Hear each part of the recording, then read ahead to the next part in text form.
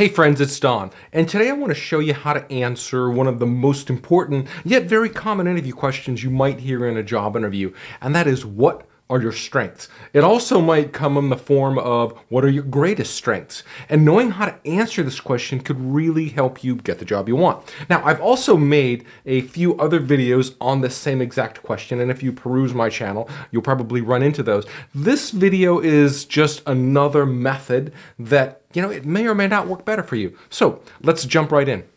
Now, there's 3 steps to answering this question, and these will help you to build a framework around your answer. And if you can't fit your answer inside of this framework, then it's probably not a good answer. So the first thing you want to do is choose 3 of your best strengths. But don't say things like, I'm a go-getter, or I'm hardworking, or I'm a professional, because those don't quantify your strengths.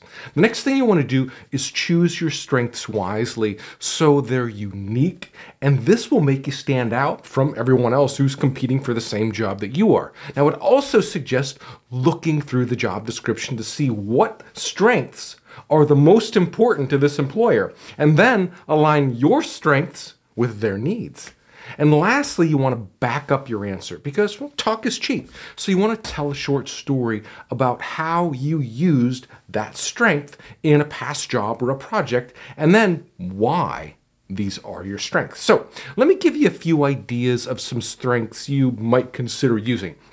Now, number 1 is resourceful, and it's a great strength. You could really talk about how you were resourceful in your last job and then give a little example of, how you were able to pull things together and, really stretch dollars and make them go farther, or whatever it is. Talk about how you were resourceful in your role. Another one is creativity. So if you're in a role that allows you to be creative, maybe like a design role or something like that, you could talk about your creative side. Another one of my favorites is a fast learner. I'm a great person who can just look at something and pick it up very quickly. It almost doesn't matter what it is. So if that's one of your traits or a skill or a quality of yours, you might consider using that. Another one is detail oriented. Now, this works well if you're good with numbers or you're in finance and you really just have that attention to detail and you can see those things. So it's another good one to consider. Another one of my favorites is being flexible, because so many people today are just rigid in what they do. I like to consider myself flexible, meaning that, I'm willing to listen to other people's opinions. I'm willing to try things different ways, and I'm not so bent on, just having it my way. Another one of my favorites is passion. And anything that I do, I am passionate about it. If I'm not doing it, I'm not passionate about it. So I really like to share that as one of my strengths, meaning that if I'm involved in it, I'm going to be all in. And then the last one is loyalty. And loyalty can really play a role in certain companies. And, you might want to be loyal to your team, loyal to your company, loyal to the product development team, loyal to your products, whatever it is. If you have some stories about, how you were loyal in your past jobs, that would be considered, sharing one of your strengths. Now, you may not see loyalty show up in a job description. So if you're reading, like I told you earlier, to look through the job description to see what their needs are and what kind of strengths they're looking for, you're probably not going to see loyalty on there. I think that'd be kind of odd if you did, but it's a good one to share if that fits you. So now, if it were me and I were asked this question in a job interview, this is what I would say. I'd say, one of my greatest strengths is being resourceful. In my last job, I was able to find clever solutions to our marketing problems in ways that others might not have considered. I'm also a fast learner, which means I can quickly adapt to new situations and acquire new skills with ease. This ability allows me to stay up to date with the latest developments in digital marketing and to quickly become proficient in those areas.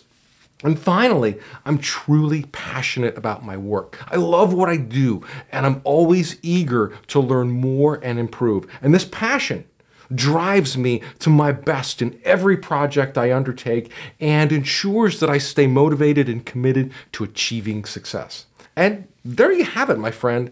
With these tips and examples, you're going to be ready to impress anyone in a job interview, and you're going to walk away with the offer. Now, to help you go a little bit farther, to help you get a little bit more prepared for your interview, head on over to jobinterviewtools.com, and I want to give you my checklist. This is the interview. It should be the ultimate interview checklist here. It's so cool because it gives you all the things that you need to do to prepare for your interview.